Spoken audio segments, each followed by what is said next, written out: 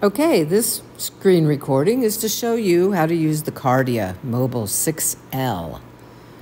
Now, make sure it's the Kardia Mobile 6L because some of the previous Kardias have been attempted and they aren't supported quite yet. So, you'll use the Mobile Kardia 6L once a day or more if you like, but we recommend during the challenge to do a 3-minute reading in the morning before you get out of bed. So around the same time is the best way to do it.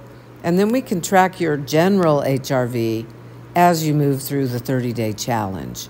So first off, there's no need to pair the Kardia Mobile 6L.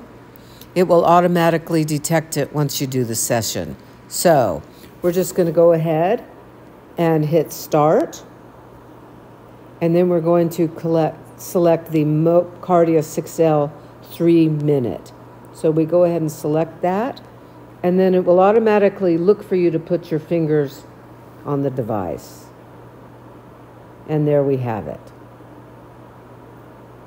And so this is what it will look like.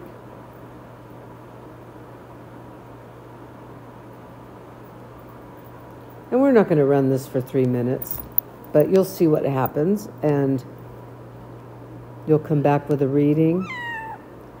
Oh, I have a kitty. She wants to be part of this.